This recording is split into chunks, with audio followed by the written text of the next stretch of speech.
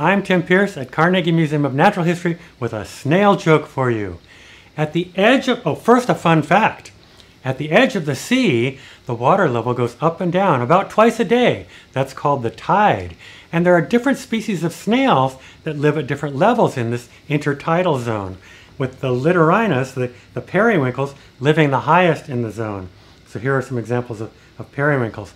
So the joke is that when the sea finally came back in, the periwinkle said, "Long time no see."